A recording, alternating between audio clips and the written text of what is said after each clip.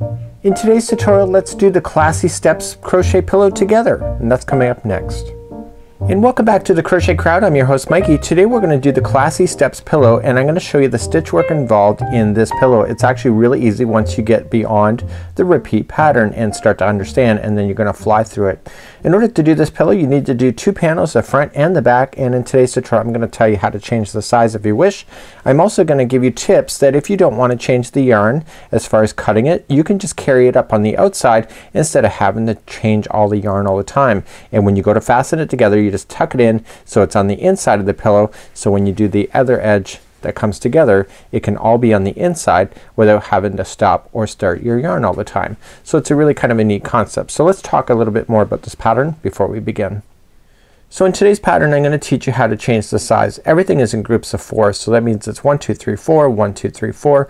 Just always keep it in groups of 4 and you're going to be successful each and every time. So this pattern's been designed for an 18-inch pillow, and that was to starting off with 48 chains to begin. But maybe you have a 12-inch pillow, so you'll start with chain 32. 14-inch pillow, chain 36. 16-inch pillow, chain 42. The 18, as I mentioned, is 48, and 20-inch pillows are 52 chains to begin. So if you can maintain that, it's great. There's an information link in the more information of this video. You can click that and you can get that information to be able to change the size if you wish. So this is a really quite an easy pattern to be able to follow. It is a one-sided pattern, so the other side is flat just like you see here, and so the other side has all the texture, and these are just drop down front post double crochets that we are going to talk about as well. So let's grab our yarn. We're going to be using Bernat Maker Home Deck today. You just need one ball of each color, so you can do blue and more of a beige color like this, or you can match what is exactly in the pattern. Again, that's your personal choice and it's your creativity. So let's get started. So in today's pattern you need to do two panels. So the back panel is not different at all. It's the same thing, and all you want to do at the very end is once you get your square done, you're going to put them together so that the insides are on the inside, and then you're just going to single crochet around the edge just like this, and you're going to trace it, and you're going to do 3 edges, and then you're going to insert your pillow frame into the one edge, and then just finish it off with single crochet with sealing the pillow in the inside. All of these strands here, you just want to tuck them away, make sure they're nice and out of the way, and making sure that they're not going to fall out in the front of your pillow in any way. So it's just a really easy concept to be able to follow, and I think it's you're going to love this. You may even want to do this Afghan as an Afghan design as well. So let's begin. Let's grab our 8mm size L crochet hook today and our Bernat Maker yarn, and let's try one of these. So the pillow has it of chaining 48 for the 18-inch pillow, but remember what I said, if you keep it in groups of 4 you're always going to be successful. So I'm just going to do a 12. Okay, that's a group of 4, so there's 3 groups of 4 there to make 12, and I'm just going to show you the stitch work because once you get this it's so simple. So I'm just going to go either 1 2 3 and 4. Okay, so that's a group of 4, and then I do it again 1 2 3 and 4, and then 1 2 3 and 4. So that's all you have to do. So you can follow the chains that I provided to you for changing the sizes, or you can just keep it in groups of 4. This means that you can do an Afghan like this if you wanted to. So let's start our first row across, and our first row across is just single crochet second chain from the hook. So just 1 and 2, turn it over, get the back loop only, and I want you to single crochet yourself to the end of the chain that you started with on the other side. So just working your way through. Getting started is always the hardest part, and in most projects it's always the most time consuming, but this particular pattern, once you get it going, it's really quite fast to be able to manipulate it as well. And because I'm going to teach you how not to change your yarns by cutting them and just carrying them up on the side, you're just going to blaze through pretty quickly like I did when I did my mini samples. So just single crochet across your chain. I'll see you back here in a moment. Okay, once I'm at the end of my chain I'm just going to turn it. So every other row is going to be what I'm about to show you. It's going to be just a double crochet. No fancy footwork, nothing. It's just double crochet. So you're going to chain up 3, which counts as 1 double crochet. So 1 2 and 3, and moving to the next stitch right beside there, and I want you to double crochet yourself all the way across. That's it. So every other row is going to just be this double crochet. That's as hard as it's going to get, folks. And then I'm going to show you what to do at the end of this row. I'll see you there in just a moment. So once I get to the very last one, I'm just going to double crochet, and I am not gonna finish my stitch. I'm gonna hold it so you get 2 loops here. What I want you to do is that I don't want you trimming off your yarn. You don't have to. This is a neat concept about this particular project. So what I'm gonna do is I'm gonna grab my next color and I'm just gonna use this color and I'm gonna create a slip knot to begin. And what I want to do is use that color and pull through that final 2 loops, and this will get this color ready then for you for the next row. What I want you to do, leave this blue out of the way, so it's not interfering with your stitches, and I want you to turn your work and I want you to start with this clay color, and that's what we're gonna do next. So what we're gonna do now is that we're gonna establish those lines that come down in your blanket, and this is, or in your pillow. This is what we're gonna do. So we're gonna chain up 1 and we're gonna single crochet into the first one. Now the first time you ever go by this straggler, I would leave down on top and trap it underneath. So going into the very first stitch, okay, and just single crochet and just going right up over top of that, the straggler. So I want you to single crochet that one plus 2 more down the row, just like that. So now you have 3 single crochets right here in the beginning. So what we're gonna do now is just look straight down and just look straight down and look for the single crochet, and you're gonna go into a side of the post. So you're just gonna wrap the hook first and looking straight down, okay, and I want you to get to the side post of the single crochet. So going in the side and back out, pull through, okay, give it a bit of slack, yarn over, pull through 2, and yarn over, pull through 2, just like that. So that counts as that next stitch that you see here in the blue. So you don't want to go into that one to start the next section. So skipping that one, going to the next one, because this one is that one, and I want you to single crochet the next 3 in a row. So 1, 2, and 3. And then you're gonna drop down again. So you got 3 in a row and then drop down. That's what you're gonna do the whole line across.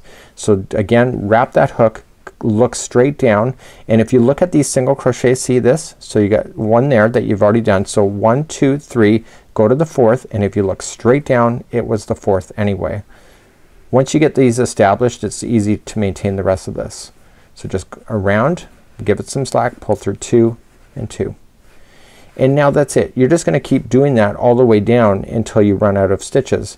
So skip that same one in the back there and go to the next one and single crochet the final. So once you get to the other side, there's only gonna be 3 in a row of single crochet, and you are not gonna fasten off this color. You're just gonna leave it like that. Do you see that?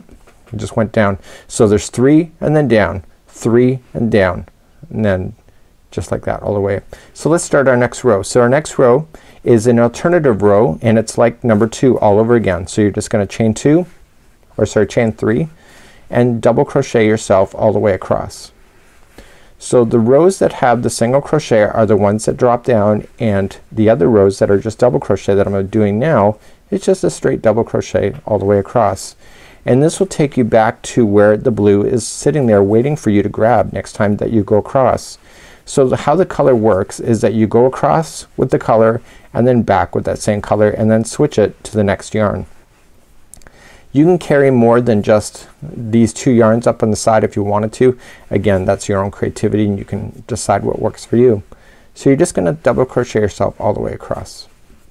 I'm not bothering to count. I'm just going 1 double crochet in each stitch. Now when you get to the final stitch, this is when you're gonna change. So you're gonna wrap and pull through 2, and normally you would pull through 2, but you're gonna drop it, bring up this blue one again, pull any slack if it was pull any slack, get this one out of your way so you don't see it anymore, and just pull that through.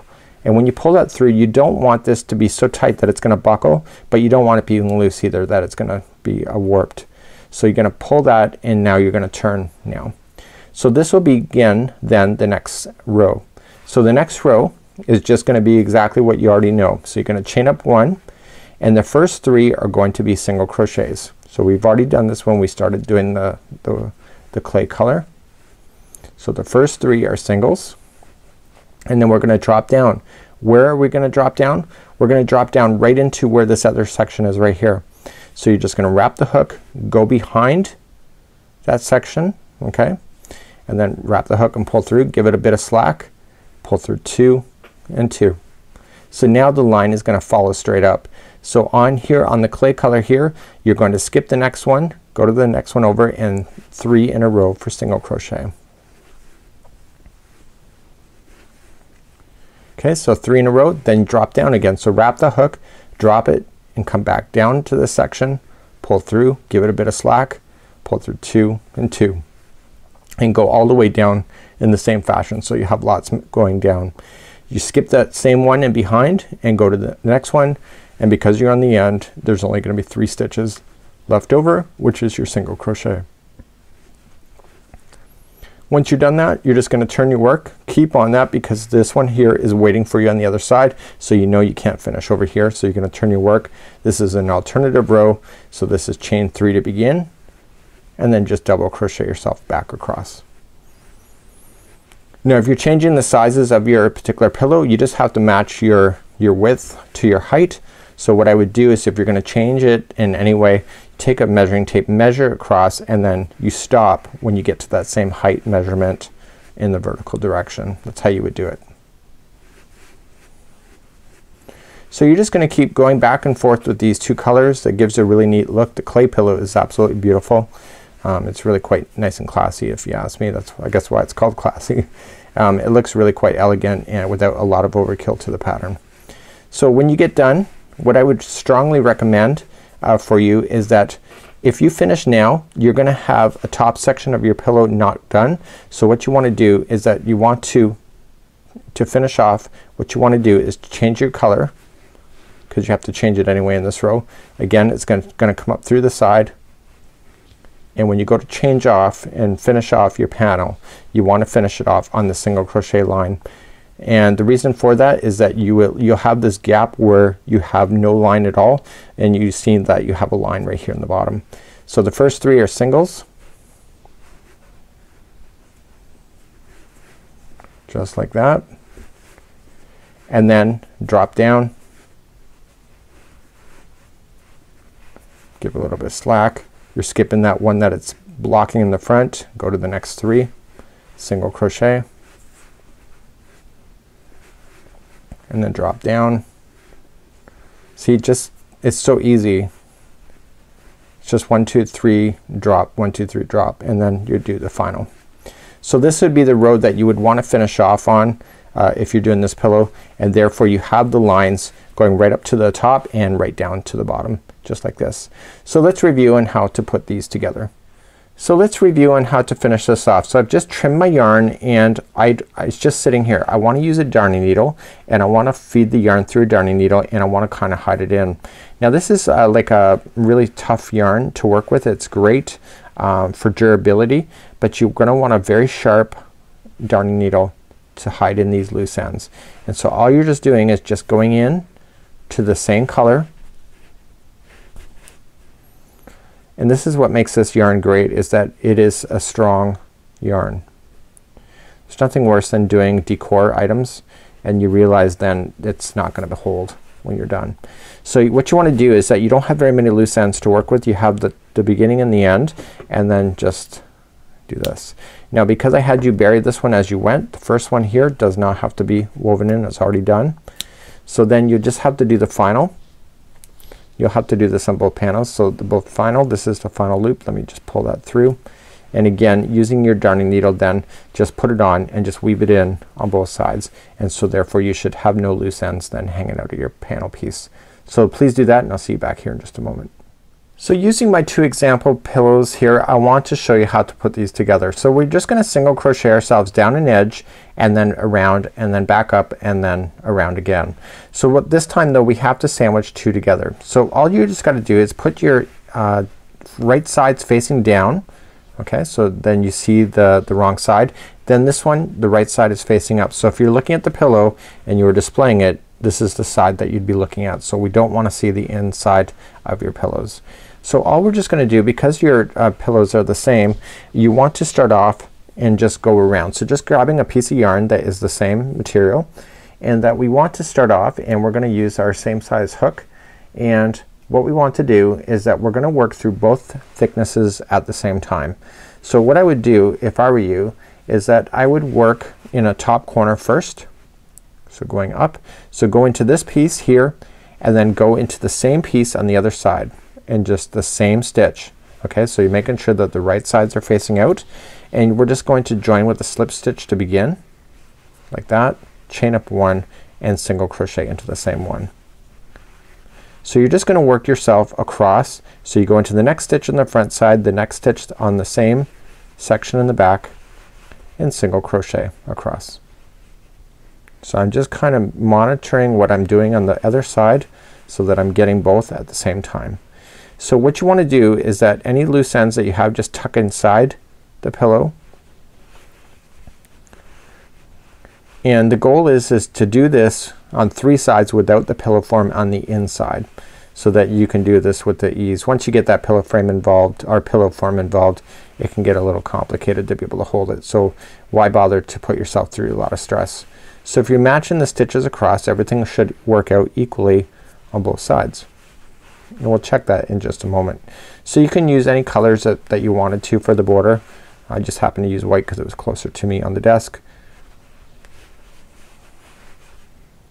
So a pillow form is the best way to for these kind of pillows. Some people use polyfill stuffing and put it inside the pocket that is made. I would not recommend that. The pillow form has the polyfill confined already inside the package of the pillow form, and it holds together a lot better, if you were to ask me. So we're gonna go right to the edge, and then the final one is the final one here. And in the final ones that you want to do, when you turn a corner, you're always gonna put 3. So 1, 2, and 3. So when we started, I had you only do 1. That means that there's 2 more that are due here. So if you look at it now, see, they're both joined now at the same spot. So to go down the side, you just gotta take your time and just evenly space it because of the outside. So do not go into a major gap like this. Go into like a chain area when you go to put these together, because they will be very obvious if you go into a major gap. It pulls the gap even worse than what it would be as if you didn't do it at all. So just going on both sides, again matching it all the way down. So just look carefully, be strategic on where your hook is going. Again, see, this is a gap space. You don't want to go into that because it'll open it right out. Just go into a chain, and what that does is it just pulls that one strand over to seal it without ruining the look here on the edge. So what I want you to do is that I want you to go to all 3 sides, doing the same thing when you get to the base of this particular one. So right here you're gonna put 3 single crochets as you turn. You'll have your stitches again, and then you're just gonna finish up on this side. Now here on the other side here, it's gonna be great, and I'm gonna show you how to be able to hide in these loose ends, okay, these strands that you carried, when I get back over there. Okay, 3 of my sides are now done just like so. I just happen to leave this side to the end. That's completely up to you where you want it to start with. So you're gonna move down. So whenever you have these strands that are carrying up over top, you want to tuck them in so that they're gonna be buried on the inside of your pillow. So moving down, you're gonna go to the next section here. Just make sure that you just tuck it underneath both of them. So just going in and just making sure that you go right up over them and just only into the other side. There we go, got it. So you want to tuck them in on the inside so that they're not on the outside of your project here. So just moving down, and anytime you've seen that, just make sure that you're just positioning those so they get tucked in the inside of the pillow. So this is a great way to kind of cheat the idea. Here's another one here, this beige, so just tuck it in, get this other one here, making sure it's in. Just making sure it's underneath, just like that. So you're gonna move down the whole thing, making sure those stay on the inside of the pillow so they don't emerge on the outside, and therefore you don't have to trim any yarn, and you can have a success story without a whole lot of hassle. So just take your time and just making sure everything is nice and tucked as you go. When you get back to the same corner that you started with, remember that you got to do 2 single crochets into the same corner, and that will finish it off, and then you're just gonna join it to the top of the beginning like this, and then there, you're done. So that's it for now. All I just need to do now is weave in the ends, and I'm good to go. Don't forget that your pillow form should have been in by now. I didn't have one this size. I'm just doing a small swatch, but make sure that you do put your pillow inside, because this thing is good to go and you're now ready to use. Until next time, I'm Mikey on behalf of the Crochet Crowd. Have a great day. See ya.